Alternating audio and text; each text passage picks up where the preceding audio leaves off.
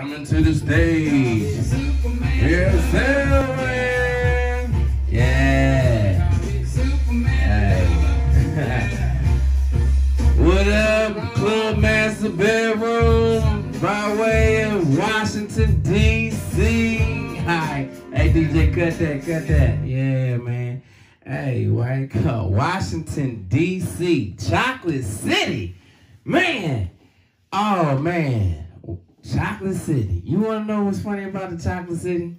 You ain't going to find not near one chocolate factory in the Chocolate City. Nope. Nope.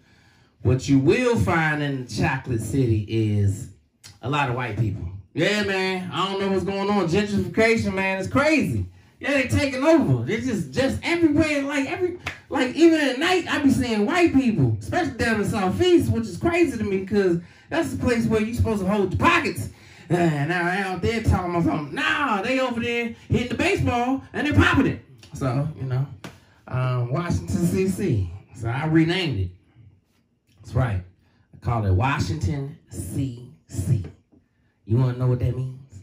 It's called Washington Cookies and Cream.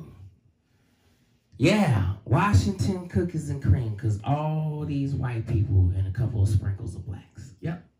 Yep, that's what it is now.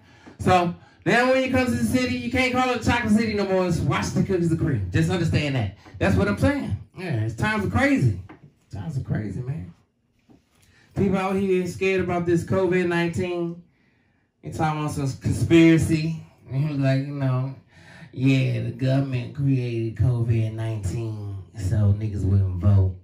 You know, it actually sounds like a plausible theory. Because I was like, nigga coughing? Oh, no, Yeah, he might kill you. And then they had this theory that COVID-19 couldn't kill black people.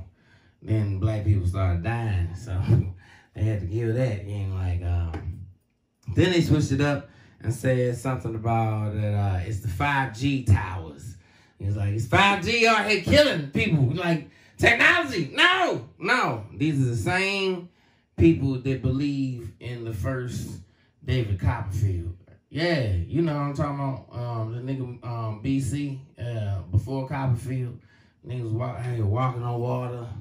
Like, I'm for real. They got a book about it. Like, he was out here walking on water, and what's really unbelievable, this nigga know how to raise the dead. Like, he can, like, literally lift a nigga up from the dead. And I was like, yo, this is a great book. So then I found out he could turn water out to wine.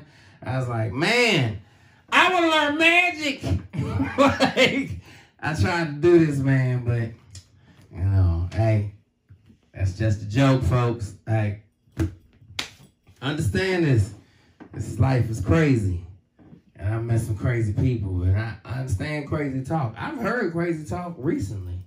I was talking to my ex, and she was scolding the kids because they were making fun of my son Joseph, which we quite frequently do, because there's no bullying rules in my house. Like, nigga, you getting roasted, you do something to here. Like, I'm not playing with you. He was like, I whoop you. You what? You whoop me? Nah, man, playboy. We don't play that in this house. Oh, you mean you love me? Okay, see what I'm saying? We roast. Anyway, my daughter was like, Joe talks like that because he's Japanese. And my ex was like, no, he's not. Just because you're born somewhere doesn't mean you're from there. And I was like, well, damn. I guess I'm not from my mom's pussy. I was like, yeah, man.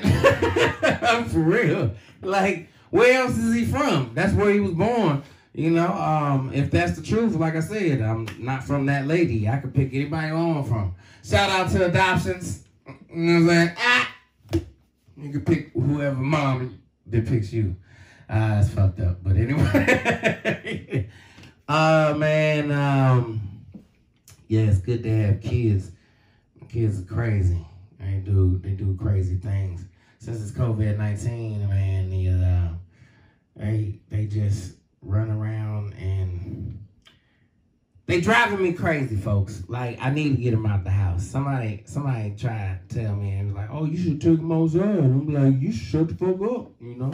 I don't know what I should do with them, but I know one thing that I hate right now. I was like, every day I hear somebody ask me this same dumbass question: what we eating for dinner?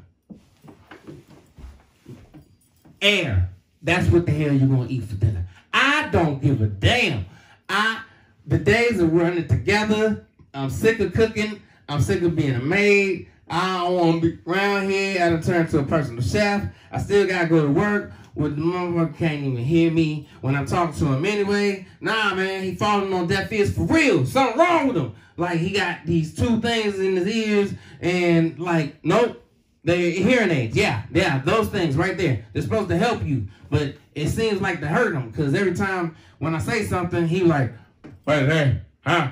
What is that? So I don't want to hear the shit when I'm at the house, and I don't want to hear the shit at the job. So understand this. If you ask me what's to eat, you're going to get this version of me. Yeah, and folks, that's how people are acting after COVID-19. They just sick. They up to their ears and bullshit. They just tired. Man, people tired of laying in the bed. I know it right now. I can tell you tired, and you tired. You ain't tired. I go, all right, get it? Yeah, anyway. Hey, that's my time, y'all. My name is Selma Fisher.